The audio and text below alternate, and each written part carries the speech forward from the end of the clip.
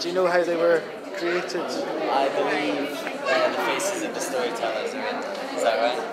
So I understand. First of all, I read the captions. Well, I'm a fellow artist on that level with Marjorie. I like the dual figures. I like the whale, how he's wearing water boots. The thing is, I don't really know the story. The image looks grimmer than the story is somehow, but I like it. It sort of makes me laugh in a way. Does it change your perception of your story? Or? No, it doesn't. It's interesting taking the story to the picture and vice versa. It's kind of still taking it in a way. I guess, you know, when you tell a story, in order for the listener to listen, they have to make their pictures in their own head. So the pictures may come out different each time. So there we have it. Do you think it would be nice to have this alongside the story to somebody hearing it, or would it That'd be interesting. I think probably what would be more interesting would be to hear the story first, and then to show, you know, the audience the picture and for them to reflect on that. Do you think it works as a standalone piece of art, or is it best with the story? Or? The story, I'm sure, adds something to it. But I think it has to work as a standalone piece of art. Right, thank you very much. Thank you. So how do you think this portrait represents your story? I think it represents it very well. The idea is that I was at Tesco's and I met a strange man in the queue who was smiling because he'd met a genie at the bottle bank. So what Marjorie's done is she's changed the wine bottle to Baxter's jam to kind of get in the recession thing, but you can see the bottle bank reflected in it. So I like it very much. Yeah. And I'm hoping that it makes people intrigued enough to actually want to find out what the story is, which they can do with that little gizmo there. Put their iPhone on it and get the story from it. That's great. Well, that's very good. Other than your own, of course, which is your favourite? I love Claire's one, Claire Jewett's, this one here. She's telling it's a poem and it's all about the fairy world. So I just think the way she's been represented is beautiful, with all the little fairies in the trees and the faces coming out the more you look at it. I really like it. But I think they're all really good, and I think they're all pretty different as well. You know, the whole range of them, I really like them all. So away from the stories, how do you see them as works of art? Do you like? I do like them as works of art, yes. Do you think they stand alone, or are they better with the stories? Or? I think some of them can stand alone. I think Claire's one can, but I think the rest of them, you would have to know the stories behind them. Yeah. Thank you very much. Okay.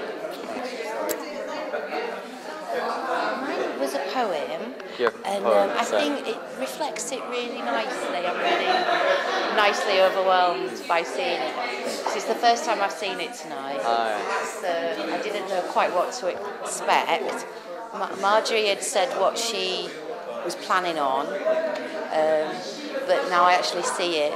You know, it makes a lot of sense, I think, for the poem, and I think it represents what the poem's about really, really nicely. You know, I'm really pleased. Do you think it has changed your view of the poem at all, your interpretation?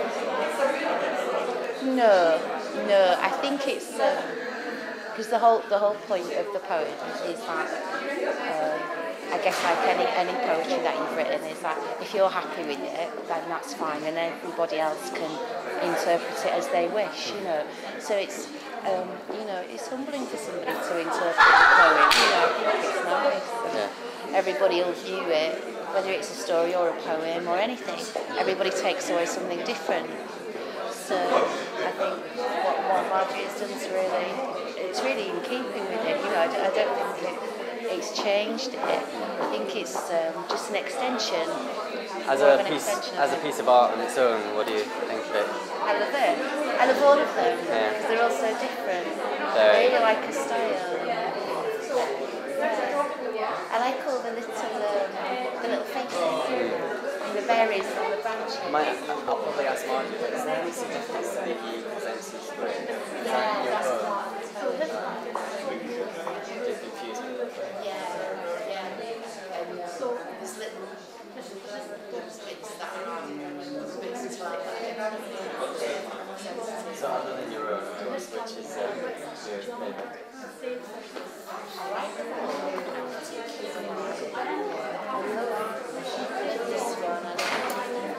I love the colours, and I love the well as well.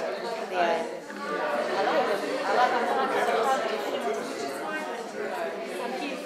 Yeah, I think the two endings at the moment are my favourites, but I guess as I look at them more, I'll change my mind each time. Thank you very much. Present your story. Well, the story is about Maureen Rua, and she's depicted in her 7 league boots. I particularly like the 7 league boots with the Celtic kind of designs on them. And yeah, she can basically stride out far ahead of the giant in her boots, and she's kind of drowning in her wake there. So I think that's nicely represented, just how she looks totally carefree and striding away from him, and he's drowning in her wake. So, new question. Okay. What's the significance of you? Well, I'm depicted as Dan's wife, and I'm looking a lot older in the picture than I am in real life. That's kind of the thing of digitally aging somebody when he's being done by sketch. So now I know what I look like when I'm 20 years older. So, as a standalone piece of art, how do you think it is?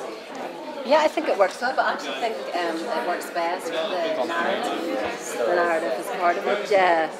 But I suppose somebody who's seen it without knowing the story would probably construct their own narrative, around it, because it's clearly got a story, when you look at it. Yeah. So, and other than this piece, your own piece, which is your favourite? Yeah, I really like the one with the Buddha and the wheel. So everybody said that. Really? That's interesting, yeah. We've only spoken to about 4 people. Well, I know Andy Hunter really well, and actually it's perfect to depict him as a Buddha because he's got a lot of Buddha-like qualities, I think. Yeah, I really like that one. Okay, well thank you. Okay, you're welcome.